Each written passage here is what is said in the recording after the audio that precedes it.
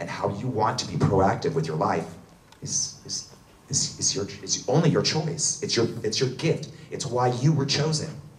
I think that's how it works. It's why you were chosen. But truly, it starts back from the very beginning, because the self-identity crisis has to be approached through tradition. You have to set that example for your children. You have to be a role model. Every day of my life, even to this very day, my mother calls me and says, I love you. I love you. The power of love is strong. It made an Indian become a Jew. The power of love is strong. So strong, it makes you delusional. Very delusional.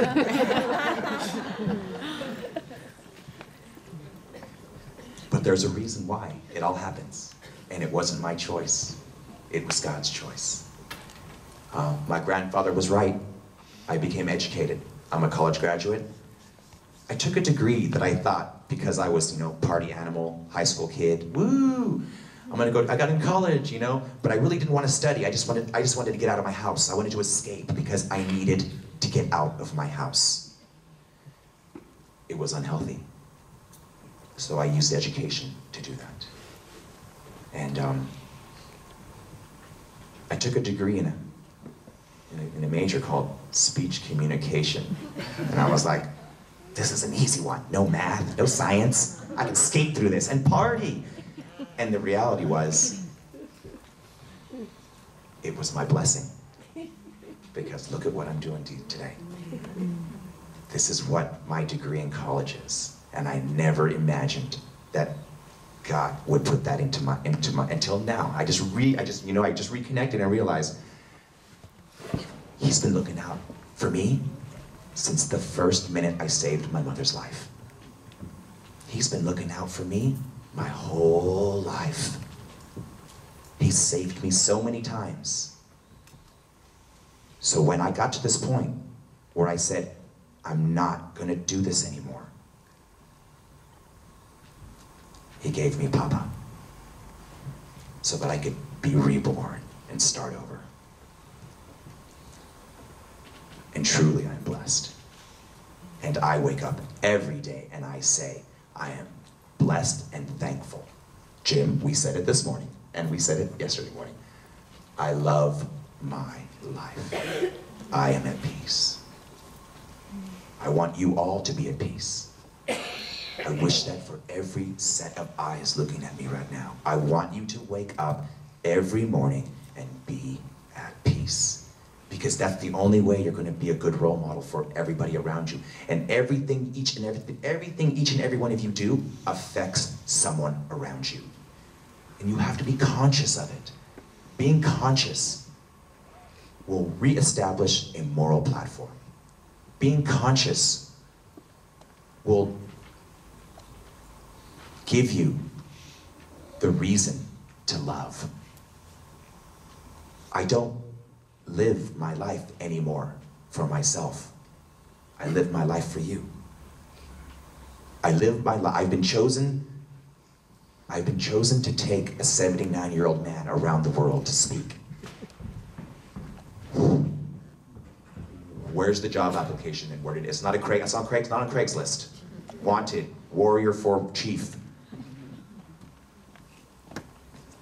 I'm of service. I'm in awe when he says thank you to me. I don't want to be thanked. I'm honored and privileged and so overwhelmed with the blessing that God has given me. He has given me back something that I never had. Saginaw is the first man in my life to accept me and accept the value of who I am. I'm 45 years old, and this is the first man in my whole life to tell me I was valuable.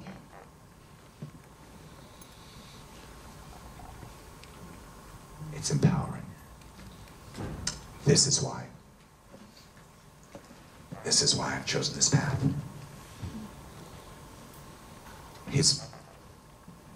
This beautiful platform of past and future is what life's about. It's full circle. We all are going to come full circle in our lives. It's only up to you as to how you get there. And you cannot complete the circle until you accept the fact that there is a power greater than you. And like my mom said, when you find that place, you are now touching the hand of God. Empowering, huh? Can I say that you guys have been Rickified? Yeah, God, I love it, I love it. Sweetness, where are we on time? Okay, well, ready for some Q&A? I want to throw down a couple of questions. We're going to throw down on a couple of questions.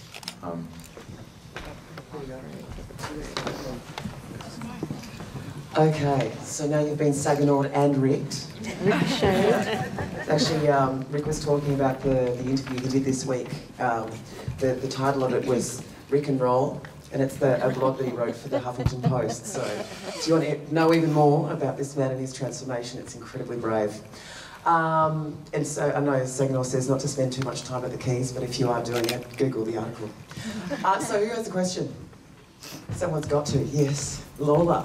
Lola. You guys met earlier in the week. Lola. Lola's from Corey Radio. Look, I'm really pleased because I was hoping, I knew you didn't dance. And you know, the great thing about it is that you got to dance on the people of the oldest, continuous peoples of the world. And I hope you always remember that. That's priceless. And thank you, because I just knew it. And I was hoping that it was going to happen, but I didn't realise how quickly it was going to happen. So, thank you very much. Oh, Lola, you put it out there. That's what happens. Remember, if you want to achieve something, put it out there. That's the beginning. Put it out there. And can we see that in the next video? The next video of the groove, you want my groove thing? Yeah. I'm sure at some point it'll pop up. Yeah. No, I'm just really pleased that it's happened. Yes, it did. It happened. It's transformational, and it happened here. Great. Wow, thanks. And Lola, actually, Rick said the other day it was because he watched the Indigenous male dances in our opening ceremony yesterday. And it was so powerful. It was incredible. We'd seen them before and they were great. We've seen them 3 times. And then this one was just, this performance we saw was just, oh man, it was powerful. I'm speechless. Also too, just to say that with our people, with grassroots people and people who live and breathe our people, we prefer the term Aboriginal or Torres Strait Islanders. Right. Also too, if because of Stolen Generation, there are a lot of people that don't know who they're coming from and they're still searching for their families. Or people identify with their language groups here. We've always found that the wider community and the government have always changed names and given us words. And this is the latest word, where they put us all in one basket. You know, we are made up of over 500 nations in this country, and we still have a lot of those nations. There's people still practicing ceremonies, singing, speaking languages, and carrying on the traditions.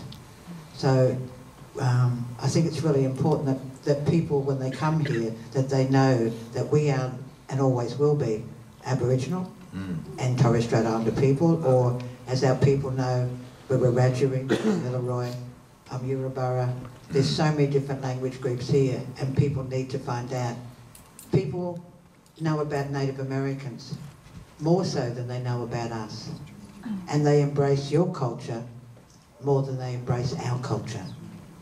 And I thank you for coming here and first of all making the connection with our peoples, with the many different nations that you've actually met in Sydney, because a lot of us here are refugees from many other nations within this continent that have been removed from family, from culture, from traditions.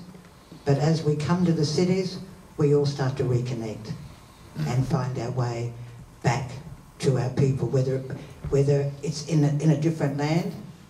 But this is the issue we have today, that so many of our people are refugees and have been moved around this country so much, and people are still trying to find their families and their connections.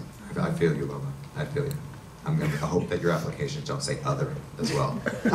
No, it does have Aboriginal there. Perfect. And At least you can identify with something. Yeah, and we're just finally looking to put Australian South Sea Islander there because there was